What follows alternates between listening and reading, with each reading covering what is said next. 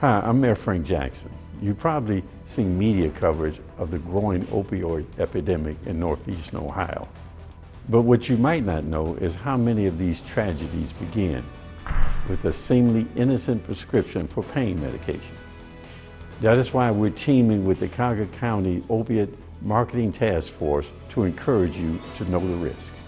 Go to the website on your screen to learn which pills are opiates and alternative ways of dealing with pain. What starts as a prescription can end with addiction, so know the risk.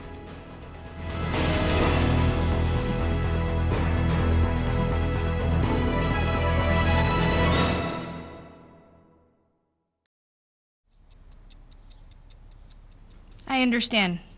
I know it's not your typical resume. Okay, well... But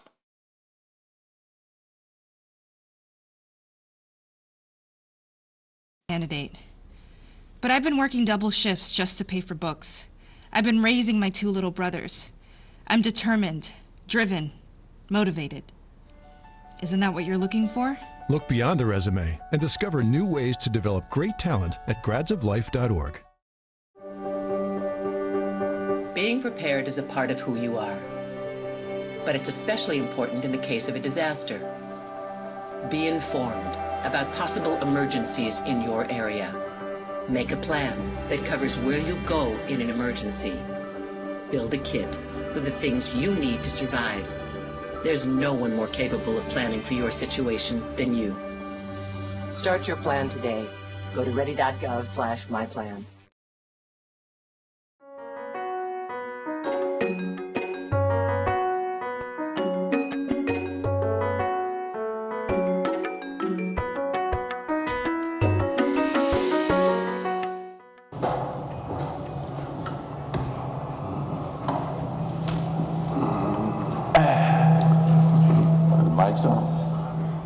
Can you hear me also? Yes. If you were here last night, you know we've done this before, but so we're going to try and do a slightly abbreviated edition of something. When we did that 5 or 6 years ago, I think the thing that they used last night. Tell me how we can fill the room at $150 a plate. And when it's free, nobody comes. Maybe people are just waking up from last night, or maybe it's the Browns. I've known George just short of 48 years, a very long time. And if they say that we stand on the shoulders of those who came before us, and with everyone there's an element of truth in that, but if you, as I've come to know George over the years, I've known that in George's case, that is especially true because of where he came from, and it shaped his view on life that continues to this day. And so I wanted to begin with asking you to talk a little bit about your childhood in Memphis, and your father and your mother and your siblings. Well, I was born. There was 9 of us, really. There's 9 of us, and I had a younger sister, and she was born in 1935, and she died of those childhood illnesses back then. I don't know whether it was diphtheria, whooping cough, whatever it was, and then I was left 8, but it was 8 of us, and very poor. My father worked at a place called the Buckeye Cotton Oil Company, and that was a subsidiary of Procter & Gamble. And my father got his arm cut off when I was a kid, and it was his right arm. And you didn't have workers' compensation, so they guaranteed him a job for the rest of his life. But my father also was a man who believed in farming, and we had to pick and chop cotton. We picked and chopped cotton in Memphis. We picked and chopped cotton in Arkansas, and we picked cotton in Missouri. Picked cotton in Missouri, a place called Portisville. And Ramona Robinson was from that little town. And Portisville was next to a place called Sykeston, Missouri. And I remember they'd lynch a young black kid in Sykeston and drug him behind a car. But we had to go and pick cotton, chop cotton. I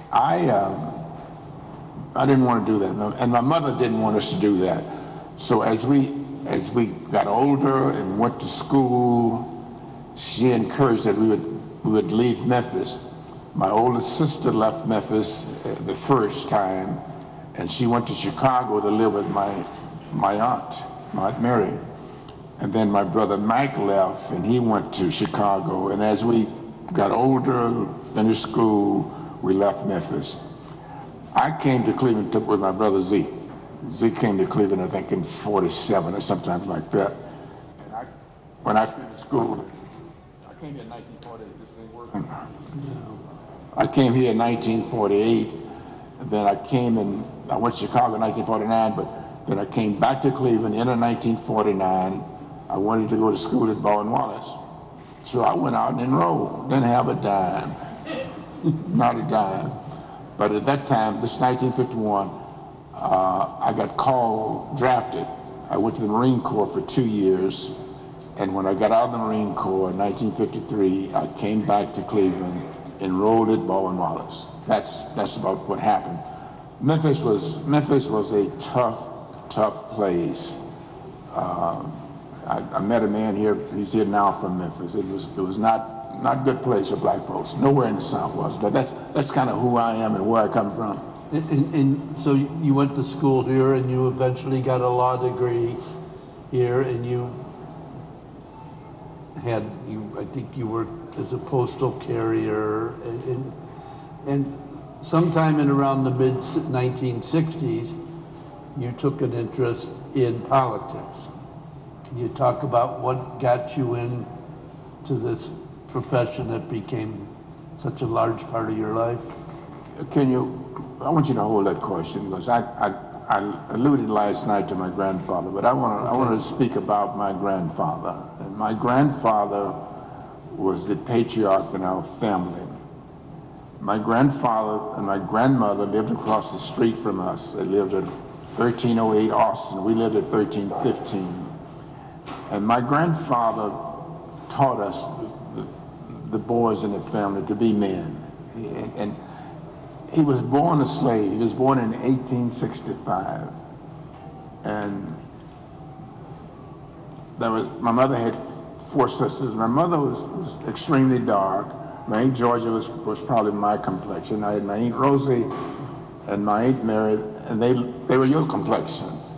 And I could never figure that out. And it was in later years that my sisters told me, I was living in Cleveland, that my grandfather had to share his bed and my grandmother with the plantation owners, okay? He's born in 1865. He's born a slave.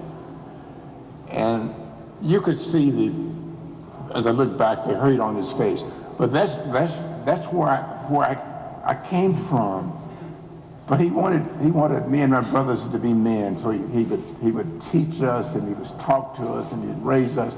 I never heard a cross word from my grandfather's voice. I never heard him say anything detrimental to anybody. He was always a man that was uplifting and wanted us to do things within the confines of what he understood.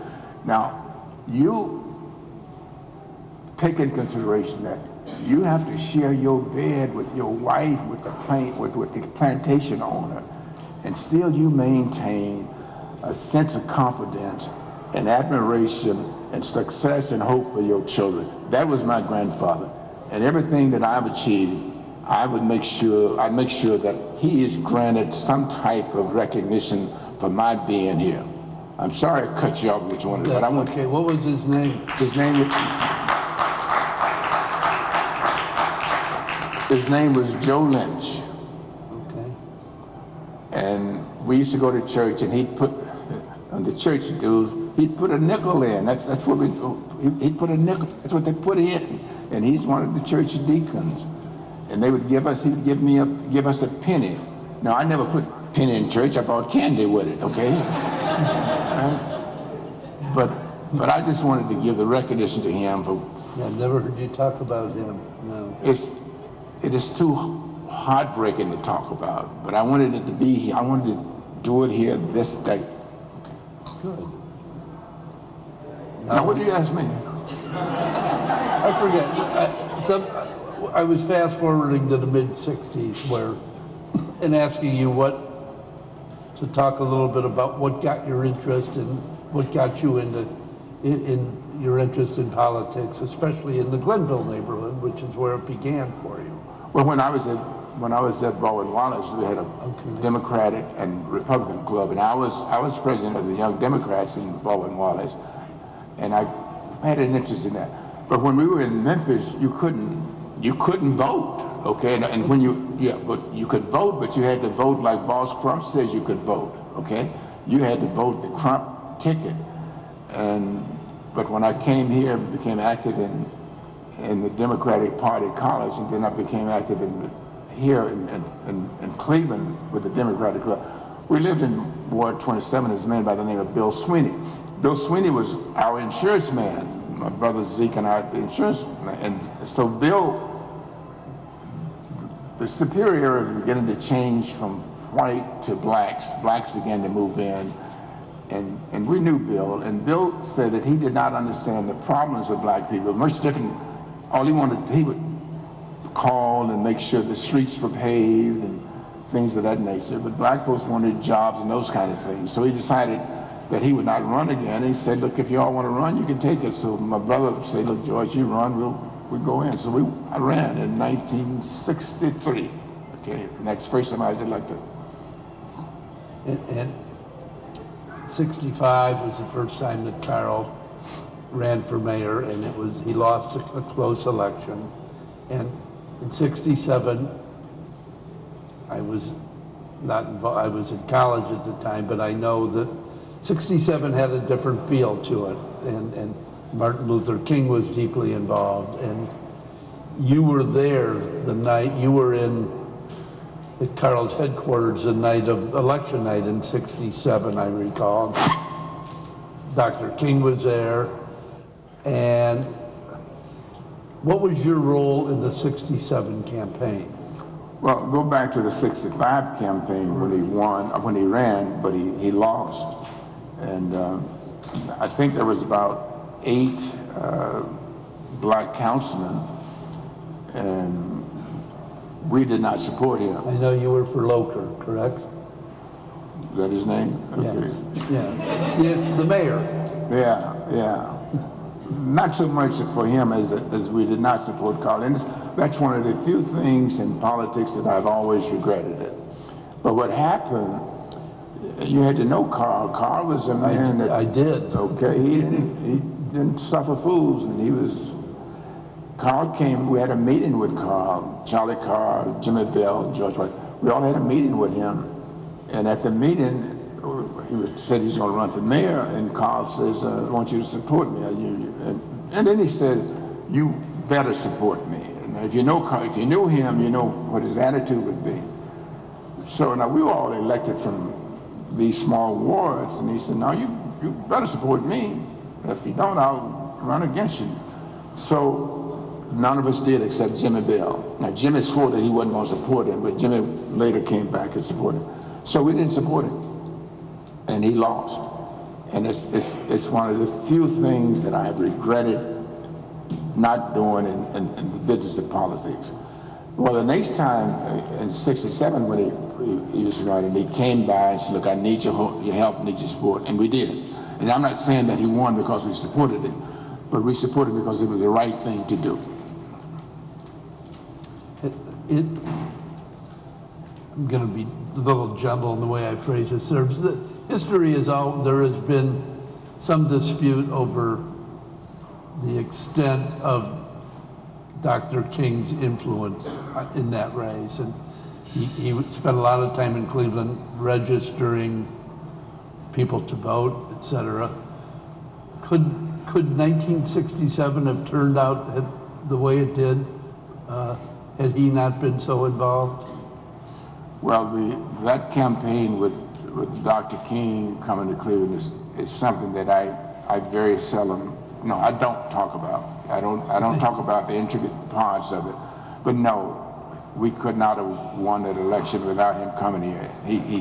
He went out into various neighborhoods on the back of 18-wheeler trucks with the Operation Breadbasket Band and registered black people all over the city of Cleveland.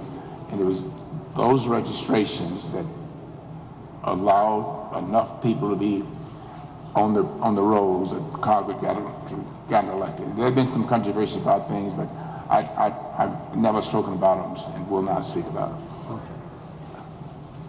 I'm going to get ahead of myself, but we've talked a lot about Carl, and within the past 3 or 4 years, Carl died in 92 or 93, I believe, and within the last 2 or 3 years, Arnold Pigney has passed away, and Lou Stokes has passed away, and I've been doing what I'm doing for 49 years, and there have been, forget about color, there have been 4 dominant political personalities in this town, and it is those 3 and yourself. And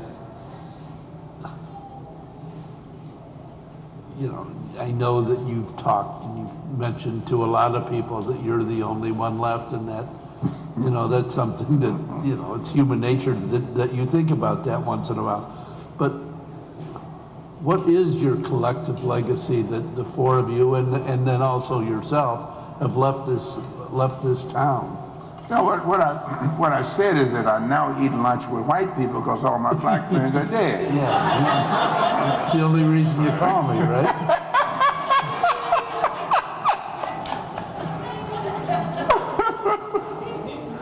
Well, the 4 of us all had distinct personalities. Okay, let me wrap it up with Carl he's the guy that started all of this. Yes. You have to give him credit because he started all this, but he had a very strong personality. And I remember one night we was at the Board of Election. He and I had been arguing about something, and he came in and he came up to shake my hand. I said, "I'm not going to shake your hand." He said, "You better shake my hand." I said, "I'll knock you down."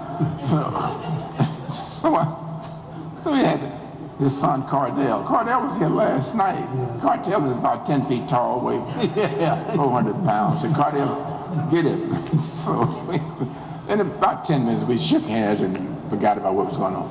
But he started all of this. He was the fellow that kind of crystallized black politics in the country. Lou was completely different.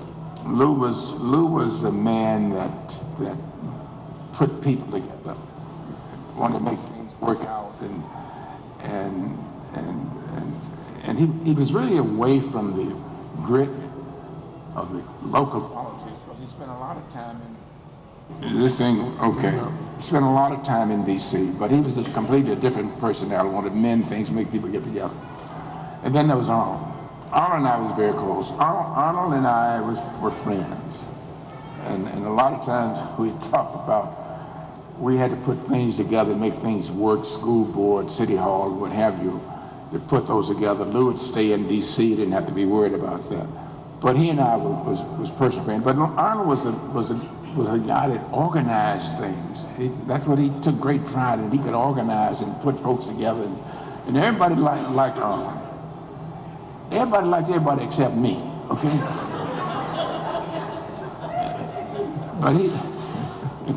But he and I was very close, and he was head of the 21st District Caucus, and that was kind of the political machine of the black organization in the city of Cleveland. And he would make sure that polls were covered and these kind of things were done so we could be successful. Okay. You had been in city council for a decade, but in 1973, and Carl had gone off to New York City, and you had made a name for yourself in council. You and Charlie Carr were probably the 2 most prominent black members of city council. I remember I was covering City Hall. I was 25 years old, and I got a call one night in 1973, I think it was in the summer, got a call at home from Tony Garofoli, 8:30, 9 o'clock. He said, "You got to come downtown." I said, "What's this all about?" He said, I want you to come and meet me at Joe Vercan's bar. And this was a bar that unfortunately I was familiar with, and it was in Jerry McFall's ward. And so I went down there, and you had to buzz your way in, and in there, Tony Garofoli and the owner of the bar and Jerry McFall. And they said, we dragged you out of bed down here to give you a story. We're going to have a new council president tomorrow. And they did, and the council president was George. And so began this long run of 16, 17 years of council president. They found a way to get rid of the existing council president. They made him head of the Public Utilities Commission because he didn't really do an effective job of standing up to Mayor Perk. And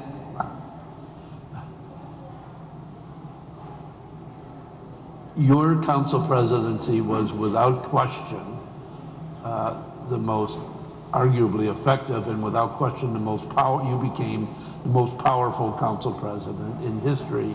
And is it something you had to learn? Is it you were council president through 2 really, really turbulent years, perhaps the most turbulent years in the city's history. And how'd you get through all that stuff, and how did you learn to become so effective and powerful, and use that power at times, often in ways that were designed to benefit the people, to benefit your community?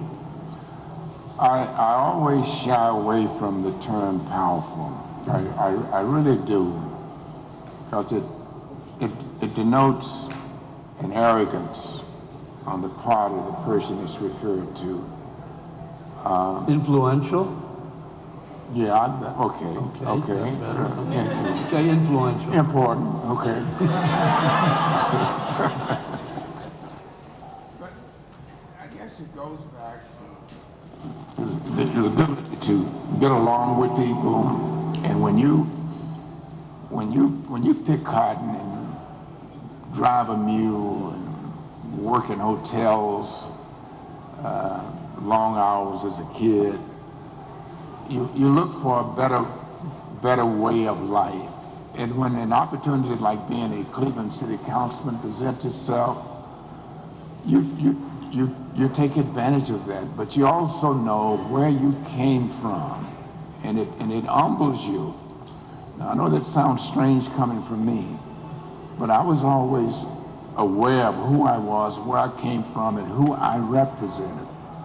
Now, I was always mindful, I never forgot this, that I was a black man who was the president of a majority white council. I never forgot that, because when I first was elected, it was 33 of us, and I think it was 13 blacks. And 20 would always be 13.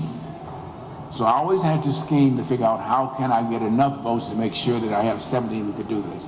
And you had to get along with white people. I get along with the white council. And that was not seen. But what was publicized was that here's this black guys wielding all this nonsense. I knew how to get along with. My mama taught me how to get along with people, okay? I was in the Marine Corps, you had to survive. And I was always aware of how do I make this thing work. So in order to put it together, I always had to go to the other side and make sure that we were all together. Now, I could not have lasted. How long was I there? 20? From 73 through till 1990. Okay. You couldn't have, always a majority white council, always a white mayor, and you could not have survived, and you could not have stayed there unless you knew how to get along with people. Now, what you all wrote was one thing, but what I did was something else.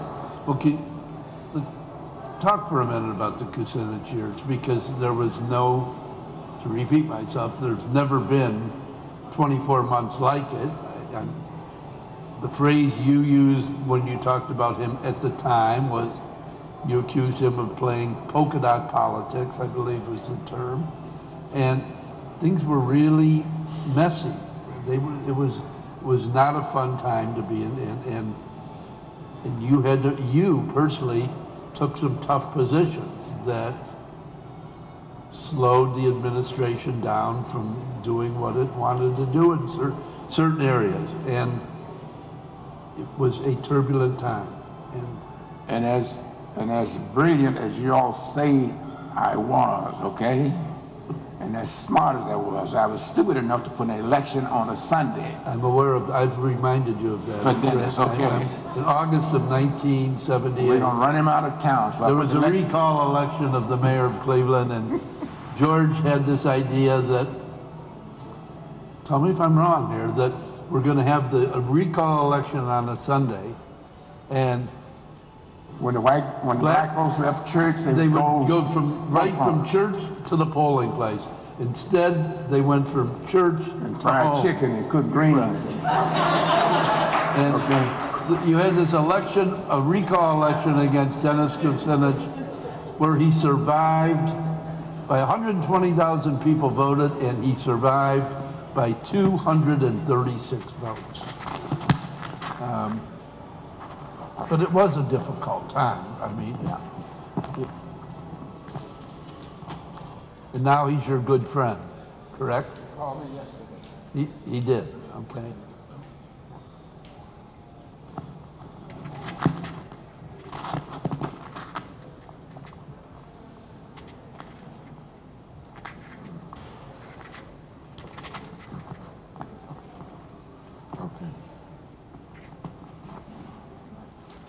He called me yesterday, and he said that he was in Europe and that he was sending a letter that he would like for it to be read. So, and I told the lady that, you know, I would not be opposed to read. Now, I called him a racist. He wasn't a racist. He was a populist. But he was shrewd and he was smart. And I think he and I dealt with the same kind of politics. Dennis knew how to take the people that he represented and make sure that they were always taken care of. And he would project me as a guy that was opposed to him. And I did the very same thing with him, okay? I want to make sure that black folks were taken care of, but in order to make sure that my flanks were protected, I made him a racist. And he really wasn't. When he ran for president, the national media all came to see me and talk to me and said, well, this guy's a racist. I said, well, he's not a racist. They said, well, you said he was. I said, I know that, but he's not a racist. You know. And he never forgot that at least I cleared up that. But Dennis was immature. He was too young to be the mayor of the city. That's what it was. He was too young to be the mayor of the city of Cleveland. He didn't take things and put it in position and perspective that it should be, and it was consequently he's bad for the city. Now what happened, because Dennis was so bad, white folks came to me and said, George, save us. That's correct. True story. You were their go-to guy. Okay, save us, George. I said, okay, I'm gonna save you, right? True story. Huh? Absolutely. And then in the last 10 years of your service as council president were spent with the mayor who was 180 degrees different than Dennis.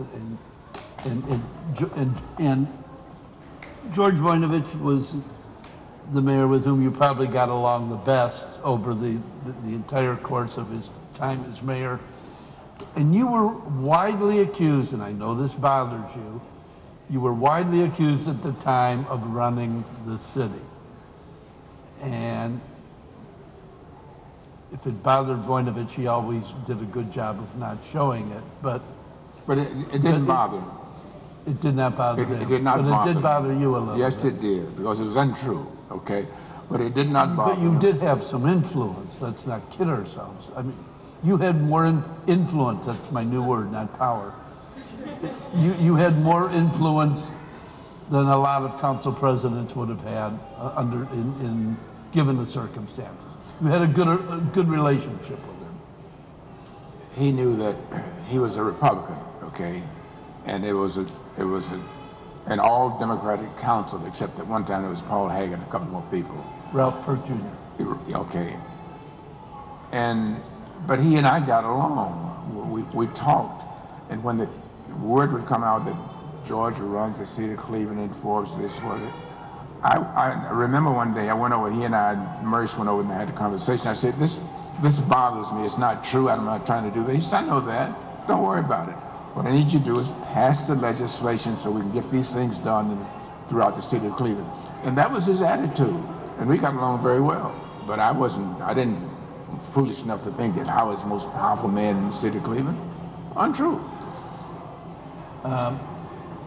So you alluded to this. You made a lot of friends in the corporate community, and civic leaders. Okay, during the Kucinich years, and some of those people, as when Voinovich decided that he didn't want to be mayor anymore, he was going to become governor. Long story short, they convinced you to run. Didn't take too much convincing. Is it because you wanted to be mayor, or you wanted to get out of council, or a combination of both? It was time to move on. It was time for me to leave council. I never thought about running for mayor. That never crossed my mind until it was time to leave City Hall. Merce was leaving, was retiring, and she had kind of kept things together. But I had done 26 years in City Hall, and I didn't want to do that anymore. So when George said he was going to leave, I said, well, maybe I'll give it a shot. But we did a poll. And it fell out of D.C. to come do the poll. The poll showed that I was the most popular person in the state of Ohio, okay? That I was well known. Nobody knew. I was more well known than anybody in the state of Ohio. But the poll also showed that I was the most hated person. And that should have been the signal to me that you can't do that. But then I decided to, but there was another factor. That's when I was doing WERE. I had been doing... That was earlier, but yes, yeah, people didn't forget. Yeah, I'd done a night program on WERE, talk show host. Talked about white folks all night long, okay? And then black folks would come in and call me and encourage you, George, that's right. Straighten them out, right? So that damage had been done on that radio program, and it could not have been undone. And I wasn't upset about it. Once the election was over, it was I got my just due. But then you stayed involved because almost immediately after you left office, you were elected to head the local chapter of the NAACP, which I don't even know how long, at least a decade? 20 years. 20 years. Yeah. And that kept your name at the forefront, and it enabled you to, in some ways it was a perfect fit for you, because it's something that it was at the forefront of your thinking when you were at city council. And where does that fit in with your life, with the pieces of your life? The NAACP? Yes. It was kind of an extension. They came to me and asked me would I run, and it wasn't something that I was seeking, but it was something that was needed in order to protect the interests of black people in business, in the corporate community, and just plain civil rights. And it was something that I had done all the time, but it was a perfect fit. And they didn't have any money, and we raised a lot of money to make sure that the branch was financially stable.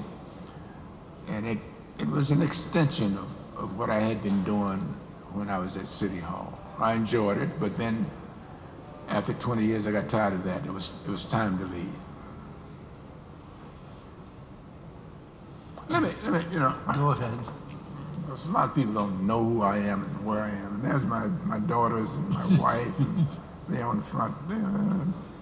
Kids made it all right, but Mary caught hell sometime, but she was, you've been married, what, 60, how many years? 64. Is that right? Married, 64 years? 61. Oh, that's 61, 64, same difference. 61 years, okay. Right there by me. I think I said last night, I was in college in Bowen Wallace, I was going to school. And I met her. And I told her, she was at a social fair, at a dance. She had on a red dress. Nothing excites a black man like a red dress. Okay. Yeah, I'm gonna get that girl. Yeah. 3 great kids and 3 grandkids, 3 great grandkids, and that's kind of what my life is. When I used to tell people that you were a Sunday school teacher, they thought I was drunk. And they just refused to believe me. But you did it for cripes. How long? A long time. 21 years. 21 years. It kept me together. Okay. It kind of kept me grounded. Well, there was this side of you that people never saw. That, I mean, if you're with somebody for on and off for a half a century, you tend to figure things out. Do you regret not showing sometimes in public the other side of George Forbes? Let me say this to you. There's nothing in the world worse than an arrogant politician, okay? Mm-hmm. Who thinks he knows everything, he or she knows everything, got all the answers just because they've been elected. And I tried not to assume that position. My church kept me grounded. I was raised in the church. My mother raised me in the church, my grandfather. It kept me grounded. And I always went to church, except when I finished high school and I left home, went to Chicago, and I didn't go to church. And then when I went back home, came to Cleveland, I go to church every Sunday. And it keeps you grounded. It lets you know that it ain't about you, man. It's about people. And I taught Sunday school for 21 years, every Sunday. And that develops the man. You ask me, why did I do things with my values? All of that plays into who you are and what you can do. I'm amazed and surprised that people come up to me and last night said, "Look, we appreciate what you did and what you did for us." And I did it because I was supposed to do that. Well, then I've asked you this more than once in the past, and it's a perfect way to wrap this up. I'm going to ask it again. How do you want to be remembered?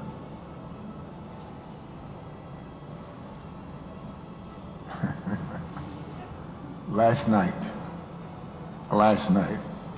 is good enough. It's a great answer. Okay, last night is good enough, but that's it. Perfect. Okay. Well, thank you. Thank you.